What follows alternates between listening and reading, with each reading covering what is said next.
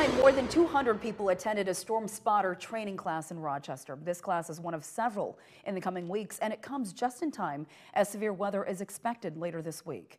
Weather experts rely on weather spotters to help be the eyes and ears in the field during severe weather. 24-year-old Colby Jensen from Orinoco says he's been tracking tornadoes since he was 12, and severe weather season should be taken seriously.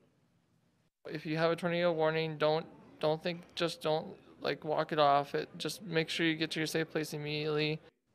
The training walks you through what to report and what not to report back during storm tracking process. The National Weather Service says they want to build a weather-ready nation, one community at a time. We've got increasing population centers. They're becoming bigger targets.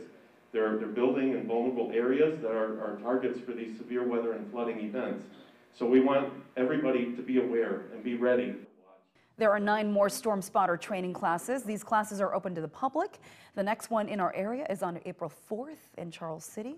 For a full list of planned training events, head to our website at KAAL-TV.com.